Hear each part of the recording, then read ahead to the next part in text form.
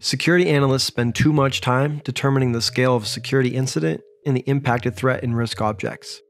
To solve this, Splunk Enterprise Security uses threat topology to gauge the extent of an incident by mapping all the associated risk and threat objects. In Incident Review, you can navigate to a risk event for a notable and view the contributing risk events. You will be able to see threat topology using the toggle next to the risk events timeline. This view will show the risk object details at the top and the associated threat objects and risk objects in the visualization.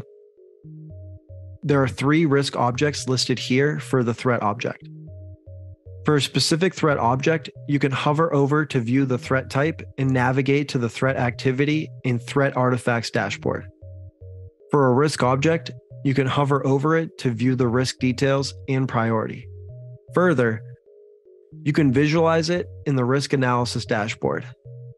You can select the time range to see associated data over a specific time period.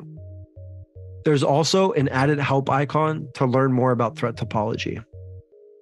Available in Splunk Enterprise Security 7.1, threat topology will allow customers to immediately discover the scope of a security incident and quickly pivot between affected assets and users in the investigation, saving time and increasing productivity.